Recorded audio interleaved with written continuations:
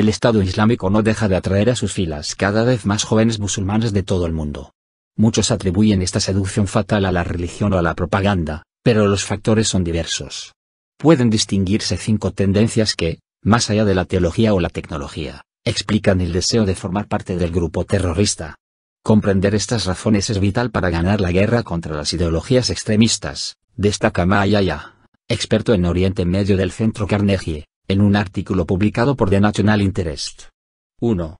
Sistema educativo. Mayaya considera que los sistemas educativos árabes han fracasado y reitera que en vez de aptitudes analíticas o valores cívicos, escuelas apuestan por el aprendizaje de memoria y la aceptación acrítica de la autoridad.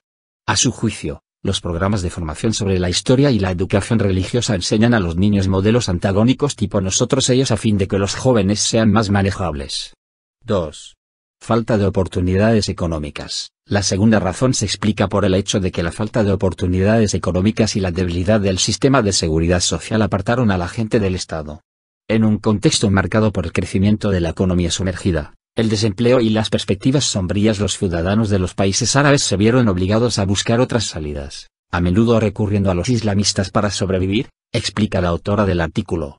A su juicio, los gobiernos solían alentar las actividades de esas organizaciones, suponiendo que eran apolíticas y no planteaban ninguna amenaza para la sociedad, pero ahora estos islamistas apolíticos reclutan a los jóvenes en nombre del Estado Islámico. 3. Creciente desconfianza hacia el gobierno. La tercera razón de la lista de Yaya es una creciente desconfianza hacia los gobiernos actualmente existentes. Durante muchos años en los corazones de los ciudadanos árabes viene creciendo un sentimiento de injusticia debido al injusto trato recibido por parte de las autoridades. 4. El despertar árabe. En cuarto lugar, asegura la experta, lo que empeoró esta dramática situación es la reacción al llamado despertar árabe. El Estado Islámico ha podido encauzar esta fuerza militante en la mejor de las direcciones posible para ellos, manejando los sentimientos religiosos de los seguidores de las distintas sectas y grupos políticos, religiosos y sociales. 5.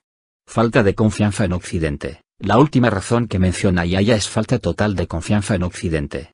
Debido a la política de doble filo respecto a los países afectados por la primavera árabe, el califato islámico presenta una alternativa que garantice el orden en la región y la protección y observancia de los derechos de los árabes y los musulmanes.